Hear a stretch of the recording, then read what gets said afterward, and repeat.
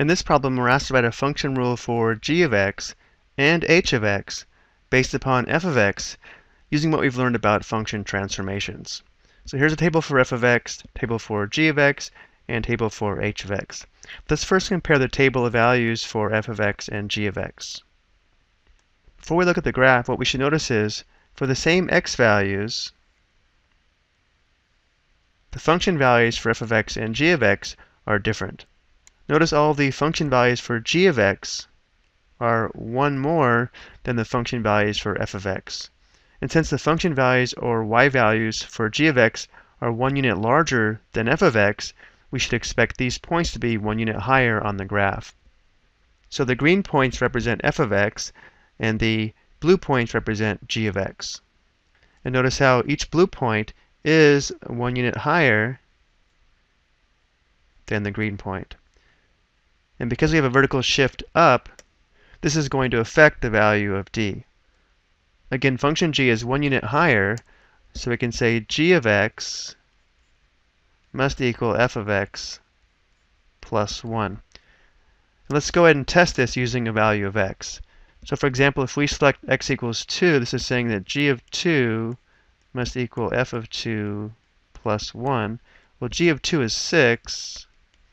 F of 2 is 5, but 5 plus 1 is 6, so it checks. Now we'll compare the table of f of x to the table of h of x. And again, before we look at the graph, what we should notice here is that for the same function values, now the inputs, or x values, are different. Notice how for the same outputs, the x values for h are 1 larger than the inputs for f for the same output. For example, when the output is 5, the input for h is 3, and the input for f is 2. So if all the x values or inputs are 1 unit larger than the inputs for f, h of x should be shifted 1 unit to the right of f of x. If we take a look at the graph, again, the green points represent f of x, and the blue points represent h of x this time. Notice how the blue points are shifted 1 unit right from the green points. Which means for our function rule, this is going to affect the value of c. But remember, the sign of c is the opposite of what you might think.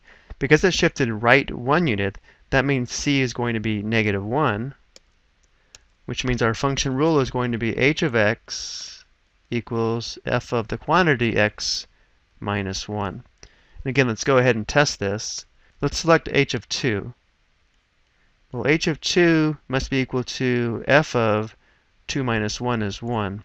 Notice h of 2 is 3, and f of 1 is equal to 3 as well. So this rule checks also. So whenever we're in doubt, I would suggest plotting the points to see what type of transformation has occurred. I hope you found this helpful.